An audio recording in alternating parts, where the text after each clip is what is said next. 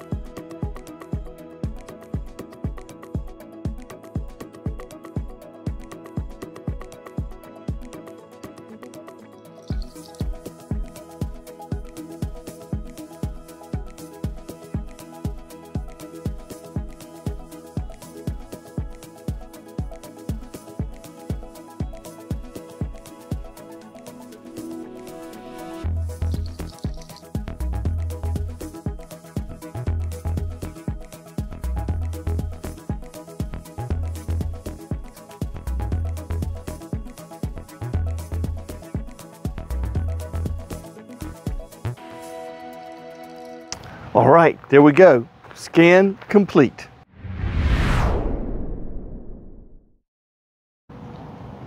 I'm going through and I'm setting up the scan field here at a length of 5 meters.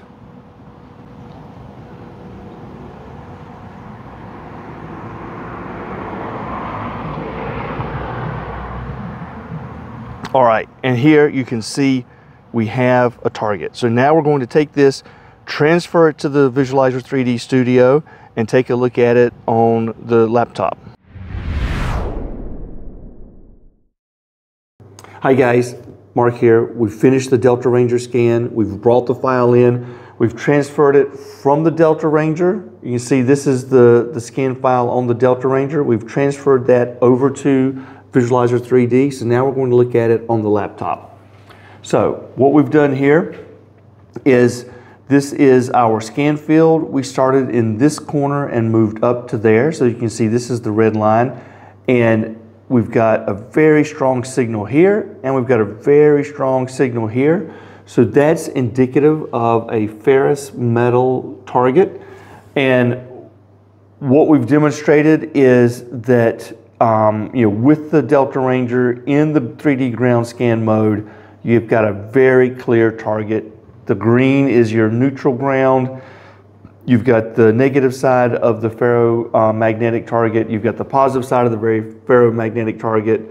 We go up into the, use the crosshairs to help identify our depth. And we go in here and we see, okay, what exactly have we got depth-wise? We go into the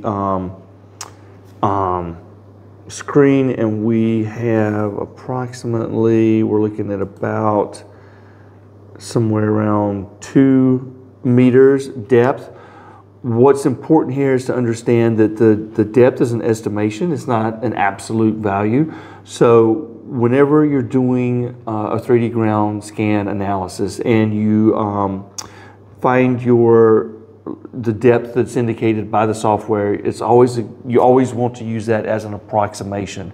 In this case, if you're digging down and you get to 2 meters and you don't find your target, you keep going to make sure that you don't miss the target, because it's not an absolute value. When you have the same analysis in a field where you know that the target, you've been able to identify exactly what the depths are based on the soil type, then you can depend on it scan after scan after scan in that type of soil. But until then, it's important to know that it's an approximate value.